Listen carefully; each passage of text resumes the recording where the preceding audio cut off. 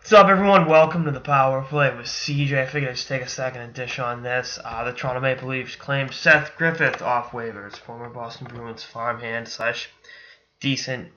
Yeah, he looked okay at different times during his AHL apprenticeship, or his NHL looks. 77 points in 57 games last year in the AHL, and the Bruins can't find a roster spot for him, and then wonder why they can't score goals on any sort of consistent basis. I mean, was he undersized? Were there some things he didn't do exactly great? Sure. But, 23-year-old kid that I think, if given a look in Toronto, might be able to do some things. Would be a nice little fit there. But, again, it's just another example of the Bruins letting one get away for nothing. And I'm not saying Seth Griffith is going to be the next Patrick Kane, although they're both small forwards that played their junior hockey for London Knights. So, ooh. But it's just fucking more indecision and stupidity.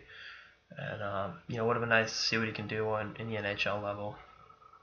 Given a longer look over some of the other scrubs they've been rolling out there over the last couple of years. But, hey, it just wasn't a spot for him. And Toronto gets to give him a look. And if it doesn't work out, it doesn't work out. But no risk, some reward for the Maple Leafs. So, anyway, that's all I got in this episode of the Power Play with CJ. Stay tuned for episodes of the season and beyond. Later, guys.